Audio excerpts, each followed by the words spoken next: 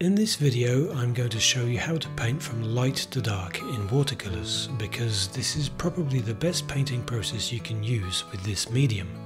I painted this composition of a plate of cookies to demonstrate this approach to how to develop a painting in watercolors. In watercolors, painting light to dark is the most commonly accepted way to build up a painting.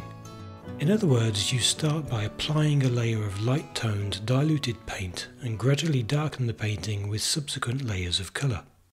That's not to say light to dark is a hard and fast rule. Sometimes you have good reason to begin with darker values, but it's generally easier to start light, and it's also a good way to exploit the transparent characteristics of watercolours.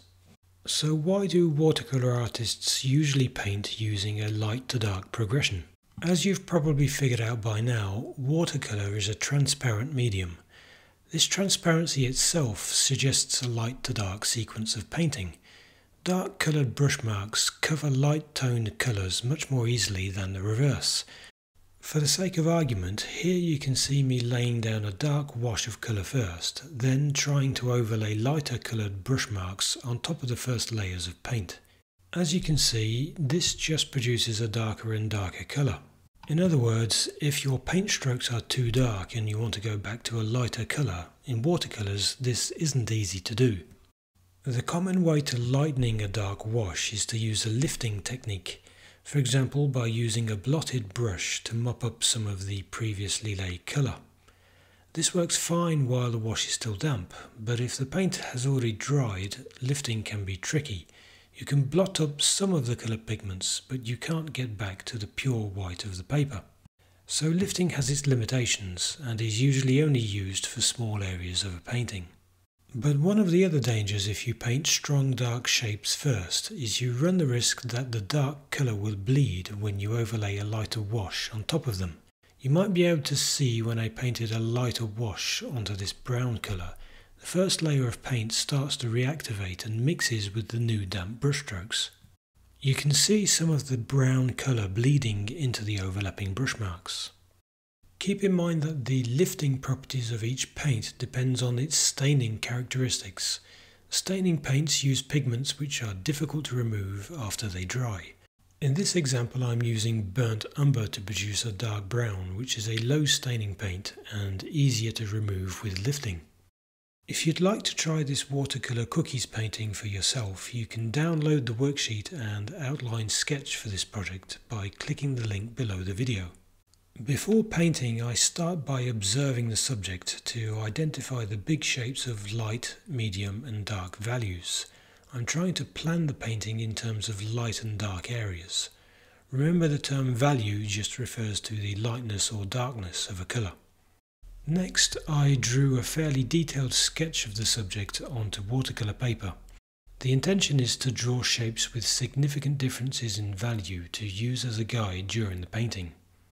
Tape down the paper onto a board, then use masking fluid to protect any small white highlights. It'll be quite easy to paint around the white plate, but there are a few dots of white highlights which will be difficult to paint around. And because in watercolours white comes from the paper, masking fluid is the ideal solution for reserving small white areas like this. Once the masking fluid is completely dry, I can start painting the first wash of colour using a light-toned, highly diluted paint mixture. Notice that this first layer of paint covers the whole of the cookie shapes, except for a couple of larger white highlights on the left, which I chose to leave untouched. I painted like this because I know I'll be using a glazing technique. This is where you paint subsequent layers on top of each other, leaving each successive layer to dry. Because watercolours are transparent, the underlying colour shows through, and each new layer builds up the tonal value of the painting. Like this, successive layers of colour increase the value from light to dark. When the surface is dry, I start painting a new glaze using a mixture which is very slightly stronger than the previous colour. Often you only need to add a small amount of paint to your mixing puddle when using glazing, because the resulting layers produce a stronger appearance when they combine on the paper. And you can see that this time the shapes I'm painting don't cover the whole of the cookies. The idea is to leave the lighter parts untouched and paint only the shapes which have a visible increase in value. Once again, leave this layer to dry completely, make a very slightly stronger mixture of paint in your mixing palette, then start glazing a new layer of colour. Again, notice this third layer doesn't cover the whole of the surface, leaving parts of the previous washes exposed. As you can see, the painting is moving slowly from the lightest colours to the darker hues, but note also that the painting develops from larger shapes to smaller shapes, or from the general to the more specific. For me, this is also a typical method of painting in watercolours: big forms first and details last. After leaving the paint to dry one more time, I made a fairly big shift in colour and value. The reference photo I'm using shows a plate of chocolate chip cookies on a dark background, so now that I have the underlying light and middle values painted, I start to block in the darker values, including the chocolate chips and the dark background. And because the shadow shapes are significantly darker, I started painting the first layer of dark brown shadows. There's also a moment where you can see me use a lifting technique to mop up some of the shadow shape that I just painted, because there's actually some reflected light on the underside of the cookie. Now I can complete the dark background underneath the plate and wait for the painting to dry before moving on to the next stage. For this I need to mix an even darker brown hue for yet another glaze over the shadows. Even if the first layer of brown shadows might have appeared quite dark, the thing with watercolours is they always dry lighter than how they appear when wet. So here you can see me applying a final layer of really dark paint to the shadows and the background. Doing this produces a full range of values from dark to light and increases the contrast of the finished painting. Watercolours that have a full range of tones and high contrast like this tend to produce more satisfying results.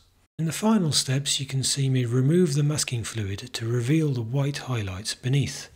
Then as a final touch I added a few brushstrokes of an orange-yellow mixture to warm up the colour appearance of the cookies. Painting light to dark takes practice. The strength of the colours you choose in the early stages of a painting can have consequences later on. And as we've seen, with watercolours it's tricky to get back to lighter tones once you've committed to a dark colour.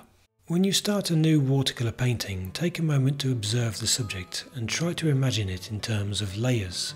Try to visualise what would be the first light wash of colour, keeping in mind that the white paper will be the brightest part of the painting. Then imagine the next layers, then the next, up to the final darker shapes. If you like this video, then don't forget to click on the subscribe button below. You'll receive notifications whenever I publish something new. Also, if you want free watercolour classes that I only share with my newsletter subscribers, head over to my website at watercoloraffair.com and sign up for the newsletter. It's completely free.